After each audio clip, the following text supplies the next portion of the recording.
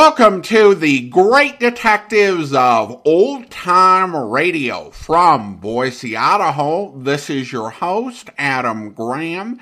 If you have a comment, email it to me, box13@greatdetectives.net. Follow us on Twitter at Radio Detectives and check us out on Instagram, instagram.com/Great Detectives. If you're enjoying the podcast, please follow us using your favorite podcast software. Well, welcome to our first ever Chief of Detectives special, which is brought to you by our Chief of Detectives Patreon, Fats. As one of our Chief of Detective Patreons, he has the right to request that we play a non-detective special.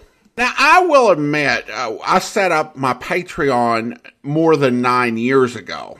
And this is one of those benefits that no one has taken advantage of before. But we're so happy to do it, particularly this episode. It's a really good one. It's a classic episode of Escape.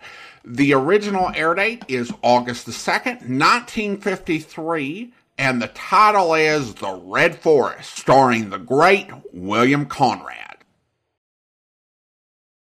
Tired of the everyday grind? Ever dream of a life of romantic adventure? Want to get away from it all? We offer you Escape. Escape, designed to free you from the four walls of today for a half hour of high adventure.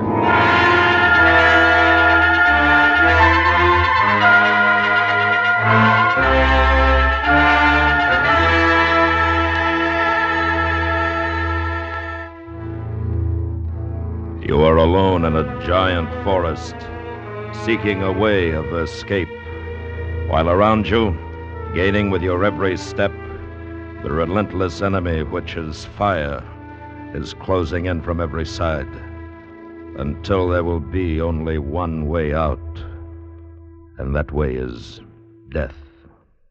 So listen now as Escape brings you Anthony Ellis's exciting story, The Red Forest.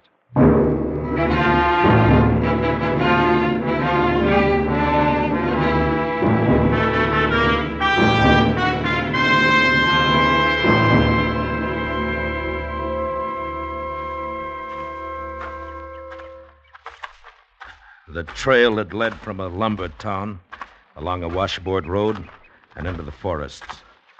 I'm no woodsman, but in the daylight, I found the place.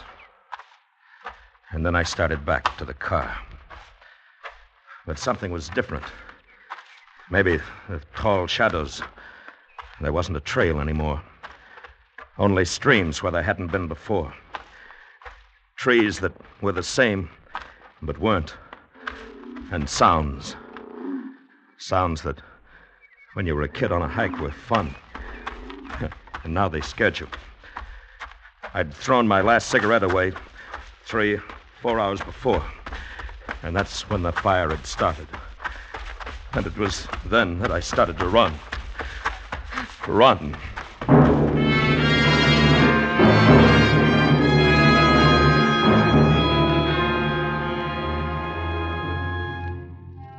It was nearly dark when I found the road. I'd come to it about a half a mile below where I'd parked my car. A half hour later, on the outskirts of a little town, my headlights picked up a girl standing by the side of the road. She carried a cheap paper suitcase, and she was summing a ride.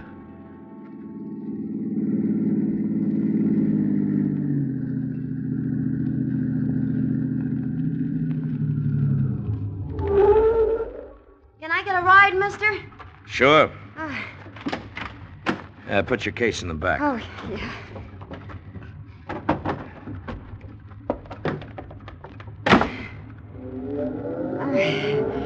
Not many cars on the road tonight. No. Been walking long? Uh-huh. On my way to Missoula. My last ride dropped me a mile or so back. Yeah? You live around here? No. I don't guess you'd be going as far as Missoula. Sure. Gee, that's swell. I got a job there starting tomorrow. Kind of broke, if you know what I mean. Buses cost money. I know what you mean. Hey, your face. What? You've been hurt. You're all scratched up. Oh, I was hunting. I got lost just the other side of town. If you want to take a nap, it's okay. We got about 100 miles to go. Thanks. Gee, it's nice out here. Kind of lonely. Not much of a road. Smells good. I wonder what that is over there. What? Well, bright, like. See? Could almost be Seattle from a long ways off. I had a boyfriend used to take me driving at night. And when we came back, you could see a glow. Just like that.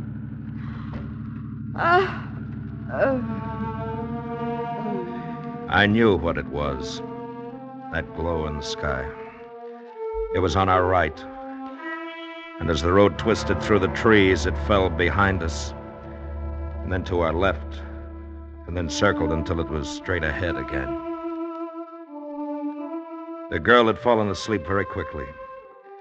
I saw her face in the light from the dash. Thin, pretty, and peaceful. It was about 15 minutes after I'd picked her up that I saw the lights on the road, and then closer the figures waving.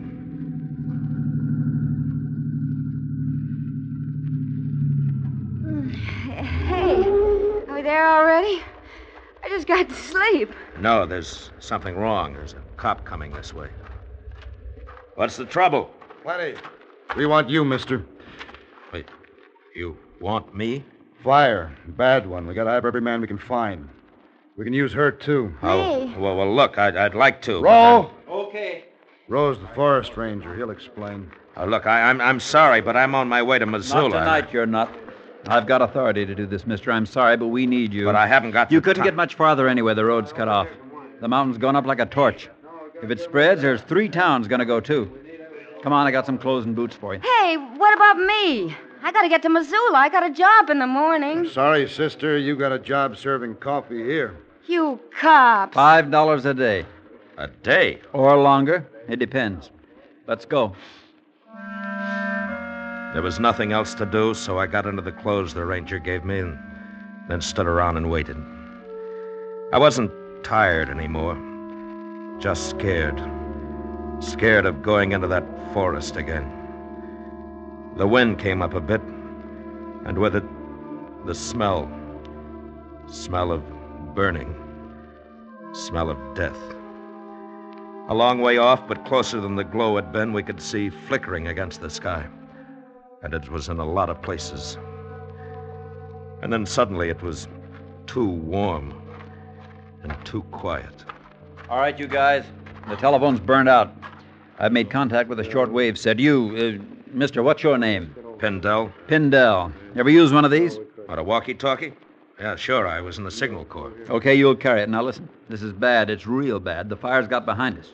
We can't get any more men through here for several hours. They've got to come around from the other side. That's 30 miles. What's the use then? Let's get out. Crowbar. Yeah. I'm putting you in charge. You know what to do. Get in as close as you can to the river and set a backfire. Sure. I've got to stick here with the transmitter. I'll let you know what's happening. Sure, you stay here with a pretty girl, or we go and get fried. Shut up, Hanson, you'll have to go with them. 3's not enough. Sure. Well, the cop's gonna do some work. You better take for along change, some food and canteens. Now step on it. Hi. Got a couple of sandwiches I made up. Here. Thanks. This sure is something, isn't it? Yeah. You scared? Scared? Why? Your face is white. You scared? I'm from the city. I know what you mean. Those trees give me the willies, too. Dark. Yeah, sure, that's it. You'll be all right. Listen, kid, if anything happens, you take my car. Here are the keys. What do you mean? Well, if I don't come back, Keep the car. Here's the registration. You kidding? You're coming back. Yeah. So long. Hey, my name's Jan. What's yours? Wally? You be careful, Wally.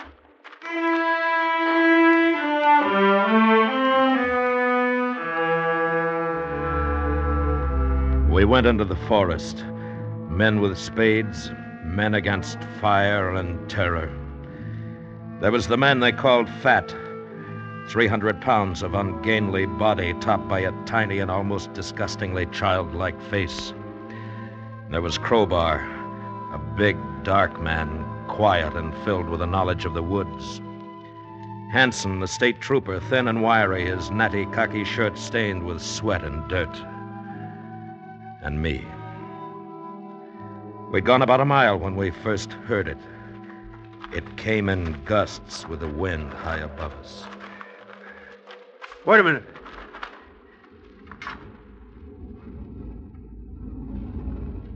Holy... Shut up.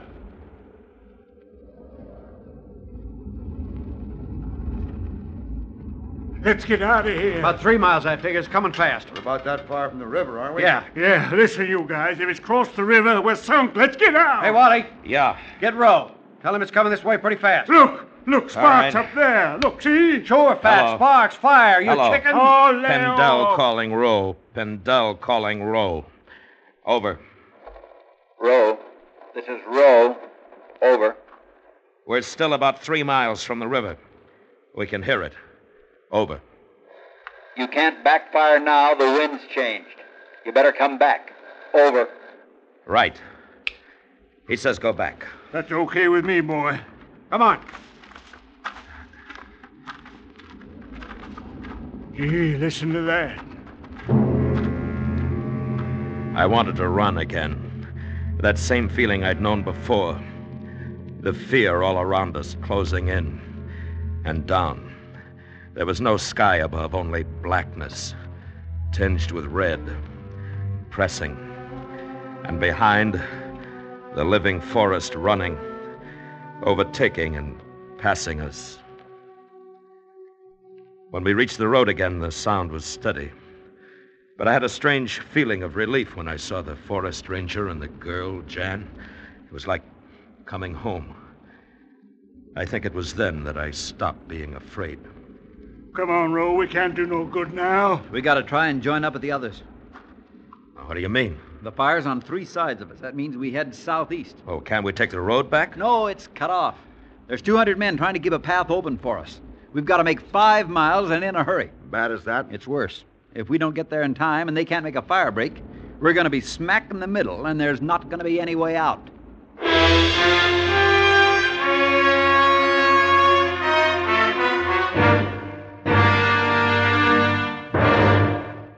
We will return to Escape in just a moment.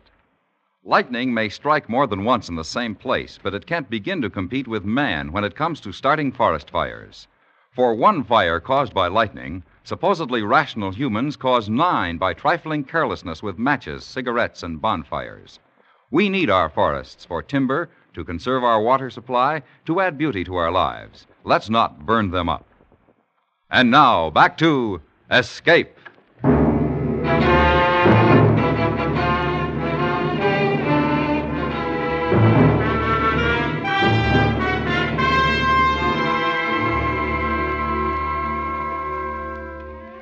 We didn't carry anything but canteens. It was hot, and because it was hot, it made you thirsty even when you didn't need water. The going was rough, and we could only head in what we thought was the general direction of safety. It was at the ridge that we lost the first man. Wind's changing again, Crowbar. Which way? You can't tell. It's haywire with this fire. Oh, do we go straight ahead? Might as well. Wait a minute. You see that ridge? Yeah? Well, I'm going up there. Shouldn't take more than 10 minutes. I'll be able to get a better look. Give me the flash. I'll signal to you. I don't know. We haven't got much of a start. The fire's behind us and a lot faster. Better than walking toward it. Remember, it's on 3 sides. Okay. Make it fast, Crowbar. Sure. Good luck. Thanks. Well, what do we do? Just sit and wait? That's right. But listen, You're the ranger. Why don't you go? What you send Crowbar for? He's fought fires before. He knows. He's a better man to climb up there. He's faster than me. Yeah, I'll bet. Hi. Oh. You okay, kid? Sure, Wally. Just fine. I guess I'm not used to walking, though. These high heels don't help. Oh, you take it easy. My feet feel like they did once at a dance I went to. Some big lunk climbed all over me. I guess you won't have that job in Missoula, huh? If I get out of this, that's all I care about. Yeah, it's tough. Hey, Wally. I'm scared. Give me your hand, will you? She held on tight to my hand. It wasn't the darkness that frightened her now. There wasn't darkness anymore, but a yellowish red light that came from everywhere. It was another kind of fear. Fear of something you could see, hear, and with every minute feel more and more. We waited there 10 minutes, 11, 12, and then... You hear something? Yeah. Seemed to come from over there. From the ridge, maybe? Maybe. Listen, you think something got Crowbar, a lion or something? I'll go up. No. What do you mean, no? No time. We waited too long now. Well, he may be hurt. I know that, but it'll take you longer than it took Crowbar to get there. Come on. No. You couldn't find him in the dark.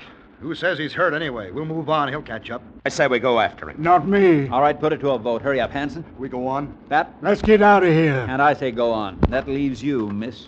I'm staying with Wally. All right. We'll go with you.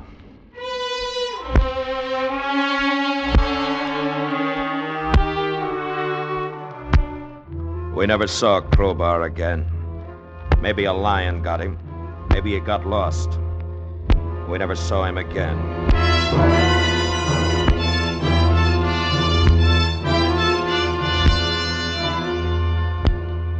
The ranger went ahead, finding trails somehow, keeping us moving. We began to climb, and after a while we were on another ridge. And for the first time we could see the fire. It stretched out for miles, like a huge red sea, and it was all around us. Oh, gee, Wally. Yeah, I know, kid. I know. Will it hurt much? I don't know. Take a breather. I'm going to try the walkie-talkie again. He's not scared, is he? I guess not. Is that because he's a ranger or because he's very brave? Jan, you're a funny girl. No, I'm not. Hey, What? Sure. Why did you want me to do that? I don't know. You're a nice fella. I'll miss you. Listen, Jan. I want to tell you something. What? If we get out, well, maybe... Yeah. Look, I'm all right. I mean, maybe we could have fun together. I know. Well, I did something wrong once. I killed a man. Why? He framed me. He got me put away for something I didn't do. We were driving in the east and ran over a woman. He was at the wheel, but he ran off and left me. Well, you didn't do it. That's what I say, but I'd been drinking and went to sleep. When I woke up, I was behind the wheel. He'd put me there. And that's how the cops found me. I got 5 years. Oh. I was married. I lost my wife, my job, my friends. And I swore I'd get my pal. And I did. He knew I was after him, and he ran. But I caught up with him. I don't care. Don't you? I don't know why I told you that. Maybe because if we do get out... Sure. I know. I know. It's okay. Come on, Pindell. The ranger's moving off. It was the state trooper, Hanson. I worried how much he'd heard, but there wasn't time to worry about it then. Rowe thought he'd seen a break in the fire, and we headed for it. When we got down in the trees again, I began to get a feeling that I'd been there before.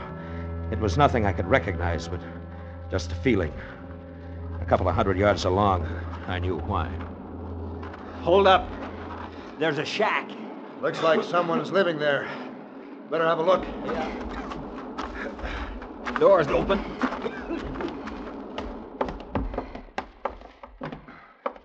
Hey. It's a man. Give me a hand here. Sure. He's been shot. Yeah, a few hours ago from the looks of it. You think the man who did this might have started it? What do you mean? The fire. Started a few miles north of here. We figured somebody got careless with a match. But maybe it was the killer running away. I'd like to get the fellow who did that. Maybe I will. Me too. Well, we can't do anything here. Come on. From there on, nobody talked. It was hard enough to lift your feet. Jan was nearly through. I half carried her. If Rowe knew where he was leading us, he didn't say. We followed, and knew that sooner or later we'd stop because we were too tired to go on. Fat was the first. Listen, fellas, wait a minute. You've got to go on. There's still a chance. Oh, rest. Just for a minute. No. Need rest. No, please, 1 minute, that's all. Get up! No, I can't. I can't. Okay, you stay here. No! Well, then come on. But I tell you, I can't. Well, I'm sorry. Catch up to us. Stay on the train. No. Come on, Jan. We're gonna leave him. We have to. No! Don't leave me! The fellas are coming! Fellas, please! This way! Can we help him? Oh, we're almost dead ourselves. I can't! Fellas, please, please! 1 minute, please!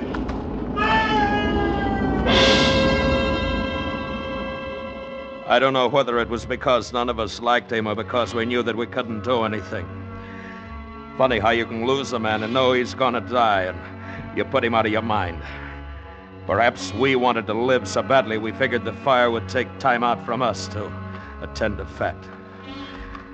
Hanson was next. I'm finished. No, you're not. It's just a little farther to go. We can still get through. No, you go ahead. Save the girl. I'm sorry, Hanson. I wish we No, could stay. go on. Maybe I can catch up. But I gotta rest. You, Wally, do me a favor. What? I lost my gun somewhere. You know what I mean. It'll be quicker that way. You got one? Yeah. Thanks. One bullet fired, eh? That's what I wanted to know. Okay, Pindell. I've had enough rest. I can keep up with you now. I feel a little safer with this on me. All right, go ahead. I'll walk behind you.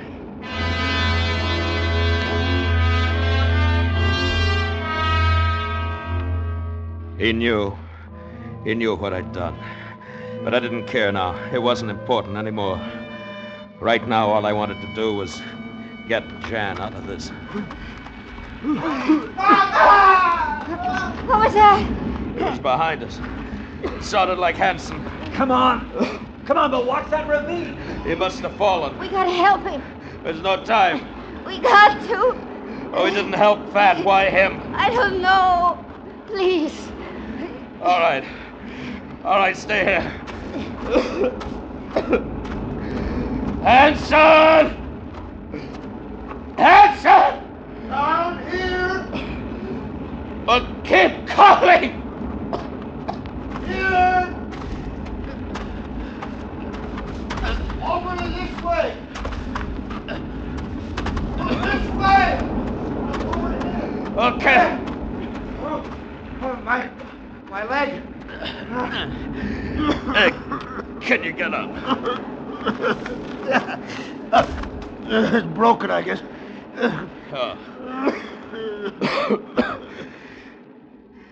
Hanson, you know about me, don't you? Yeah, I know. I heard you telling the girl. She won't say anything. No, I guess not. The fella had it coming to him, Hanson. I wouldn't know. I'm a cop. Yeah. It's getting hot.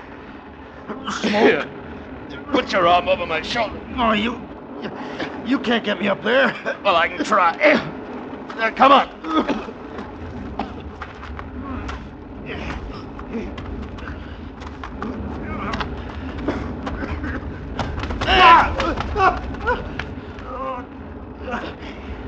No good. We can't make it. I'll get Roe. I'll come back. No, there's no time. Go on. Get out of here. Well, Go on. I've got your gun. Nobody will ever know. That's not sorry. Get out of here.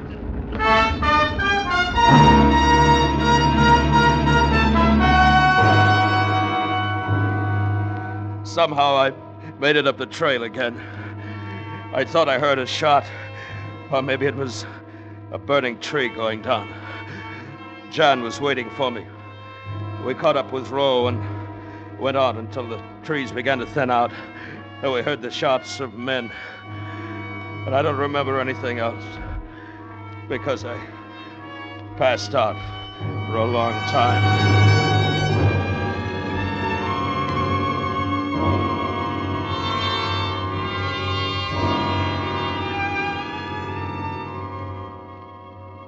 When I woke up, Jan was sitting by my bed, and it was cool again.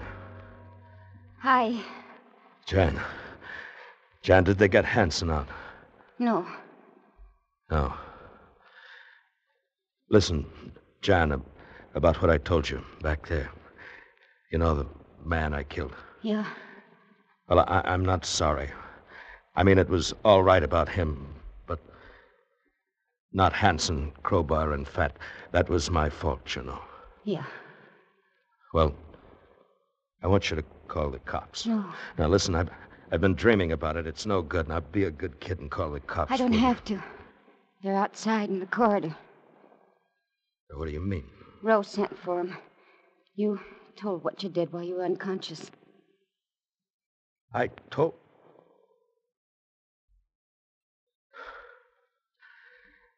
Oh, that's good. That's good. I'm glad. You want me to hang around? Well, that's up to you, I guess. I guess it is. I'll hang around.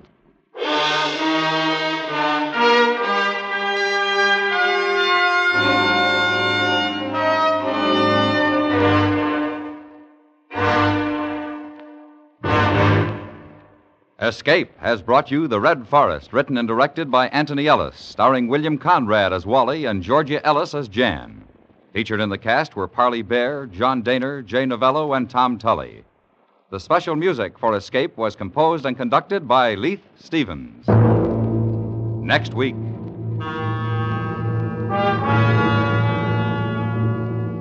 You are in a lighthouse off the steaming coast of French Guiana, while around you, frightful in its fury, a nightmare of terror and violence is closing in on you.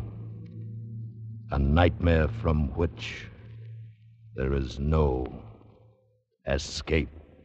So listen next week when, by popular request, Escape repeats one of its most unusual stories, Three Skeleton Key by Georges Toudoux.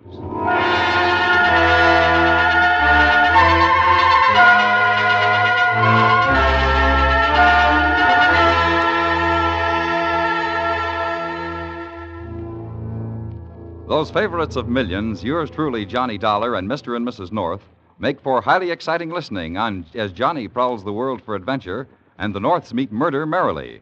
Now, most of these same stations also bring you 21st Precinct. Great stories based on the world's largest police department. Consider this an invitation to excitement and adventure Tuesdays on CBS Radio. This is George Walsh speaking.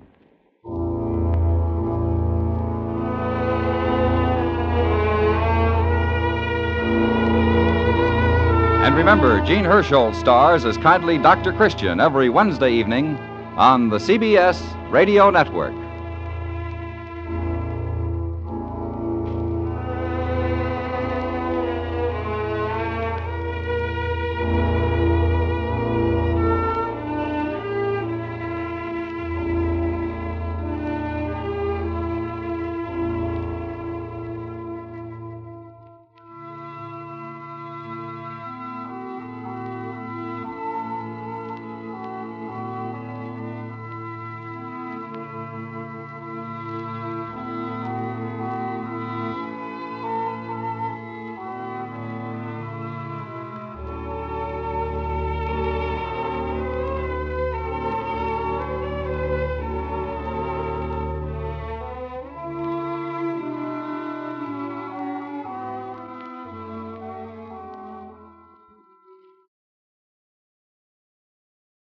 Welcome back. As someone who has lived in the part of the country where this episode is set for nearly all my life, this was a fascinating story because I'm aware of the country where this story occurs. We've also had a very challenging wildfire season here as I'm recording this that's still ongoing. In fact, today I'm staying indoors as the air quality is really awful around here as a result of fires that are some distance away. Now, I will say in terms of the precise location, I've only taken the road between Idaho and Missoula a few times, and it's been quite a few years since I have. But when I was growing up, we often saw arrows pointing to Missoula, but opted for a route that would take us further northwest to Libby or Kalispell. So this type of country that this is set in is definitely familiar for me. Wildfires are a regular part of life out here. It's just one of those things you deal with. If you live in the Northeast, it's the winters. If you live in Florida, it's the hurricanes. In my part of the country, the wildfires are a recurring event. Tens of thousands or hundreds of thousands of acres has far-reaching effects far beyond the actual zone of the fire. I remember trying to visit Glacier one last time before I left Montana. And even though the park was still open and not in the path of the fire, the smoke was so thick that breathing, let alone driving, was a real challenge there. Even though my current home in West Boise is far away from any fire lines, fires from the edge of the city or hundreds of miles away affect our air quality. The air quality index measures this with numbers corresponding to condition colors like green for good, yellow for moderate, orange for unhealthy for sensitive groups, and red for unhealthy. The red zone begins at 150, and we've had days where the AQI has gone over 200. On the day I'm recording this, the AQI hit over 190. The smell can be overpowering. I found myself with an irritated throat after taking the trash bins to the curb. The temporary place we're at in the foothills is much closer to the fires and so has even more quality issues, although we're nowhere close to the flames, and hopefully we're getting towards the end of fire season, so we'll get past this. As difficult as experiencing wildfires can be from a distance, this episode reminds us that's nothing compared to the horror of being trapped within the fire lines. Now, this is a very extreme fire. I've never heard of a motorist being conscripted to fight a fire, and I've lived in this part of the country nearly my whole life, including in some of the rural parts of Idaho and Montana. And I've known several people who have regularly gone out and fought wildfires. However, I think some of the inspiration for this story for Anthony Ellis may have come from the Great Fire of 1910, which burned down 3 million acres across 3 states and led to 87 deaths. Firefighting in the West has moved forward both in the level of preparation and the equipment used to fight it. Nevertheless, there's only so much that can be done, and being caught in the midst of these massive fires is a truly horrific experience. And in terms of the conscription, the forest fire is extreme, and Wally's in a situation where the fire is closing in and he can't retreat from it, so he might as well fight it. There's also a dramatic reason for this, and I don't think it's just because the story couldn't happen if it didn't. Of course, the story is a dramatic tale of survival and battling nature that's gone out of control. But it really does offer some broader themes. And I think part of it lies in the real-life concern that's represented by the mid-episodes PSAs about the importance of fire safety. So much harm is done by the sort of human carelessness that those PSAs target that leads to fires. Things like illegal fireworks, improperly extinguished campfires, and ignoring rules about when burns can occur. And it goes into one of the great paradoxes of the part of the West I live in. We have a very individualistic ethic. I think that most of the people who live out here want to live our own lives as we see fit.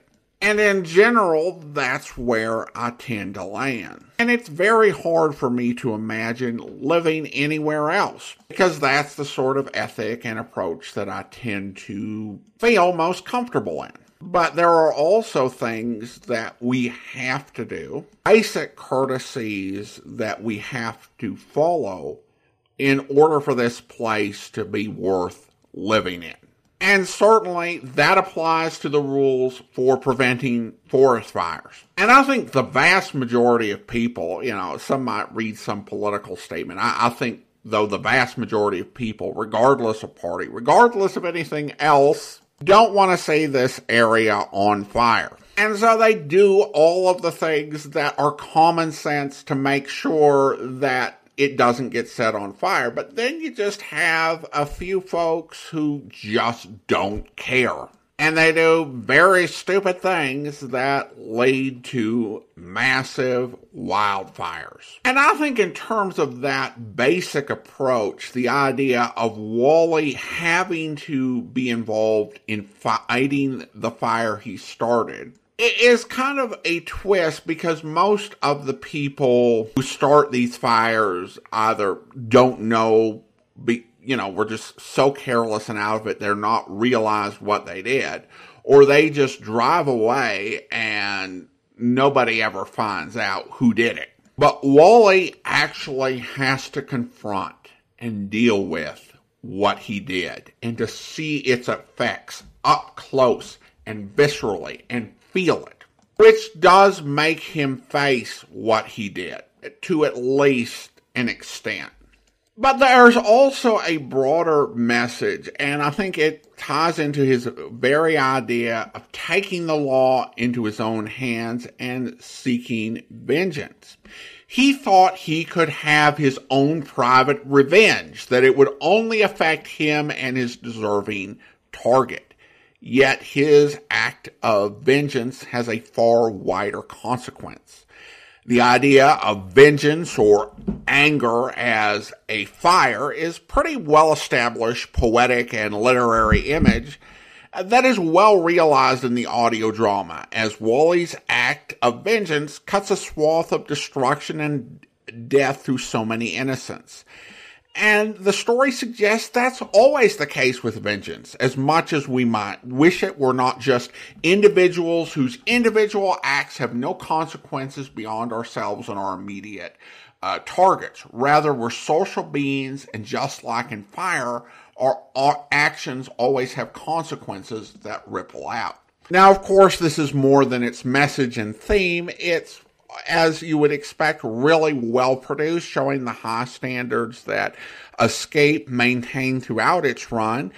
And a great performance as always from William Conrad, whose narration and acting really capture all of the intensity and all of the emotions that this story demands. Of course, Conrad really shows some great range in this episode. And he was one of those actors who the vast majority of his radio roles were kind of unremarkable character roles, but he could, when given a chance, just deliver an absolutely unforgettable performance, which is what we get here in this episode. I want to go ahead now and thank our Patreon supporter of the day. And of course, since this is his special, I want to go ahead and thank Fats, Patreon supporter since May of 2024, currently supporting the podcast at the Chief of Detectives level of $30 or more per month. Thank you so much for your support and also for suggesting this episode of Escape. It was really a great episode to listen to, and I enjoyed it. That will actually do it for today. If you're enjoying the podcast, please follow us using your favorite podcast software. We will be back next Sunday with our 4,500th episode special. But join us back here tomorrow for the Adventures of the Falcon, where... You ought to see me do card tricks. Well, shall we switch? Oh, you insist? I insist. Now, let's see you pour it down. Your health, darling. Drink hearty. Well, I'm still alive. Yeah, I guess I owe you an apology. Then why not drink to me? No sooner said than done. Here's to a beautiful friendship tune. Hey, that's pretty potent stuff. A bit of pack Why, Mike, what's the trouble? All of a sudden, I feel dizzy. It's your imagination, darling. Why, you little... Wearing? Oh, you poor darling. You poor sack. I hope you'll be with us then. In the meantime, send your comments to box13@greatdetectives.net. Follow us on Twitter at Radio Detectives and check us out on Instagram. Instagram.com/greatdetectives. From Boise, Idaho, this is your host, Adam Graham, signing off.